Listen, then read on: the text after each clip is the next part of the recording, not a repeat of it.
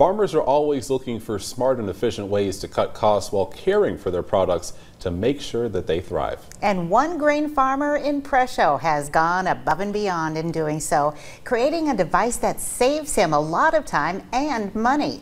Austin Goss visited with him and has our top story here at 6. Farming is a lot of work, filled with time-consuming, often tedious tasks, like managing conditions in grain bins.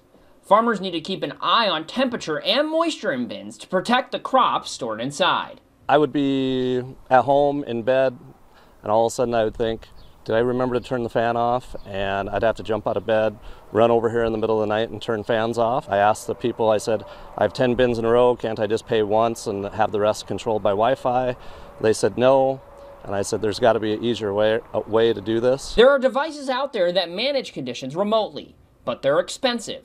So Ehlers figured out a better way, with a little help from a friend. My friend had a system for his hardwood floors, and where it would control the humidity in his house with his smartphone. And I kind of took that system and converted it to run the bin fans. So now I can just turn them on and off with my smartphone.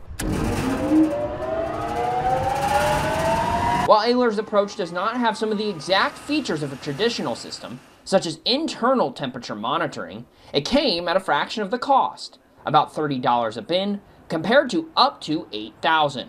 Since receiving attention for the device, Ehlers has heard from dozens of farmers across the country. They just usually shake their head and they can't believe that you could build it for that cheap. And I've had a few calls asking, like, are you the guy that did this? And then I send them links to the two things they need to buy. The $24 temperature humidity controller, and then also the smart switch for $6. In Presho, Austin Goss, Dakota News Now.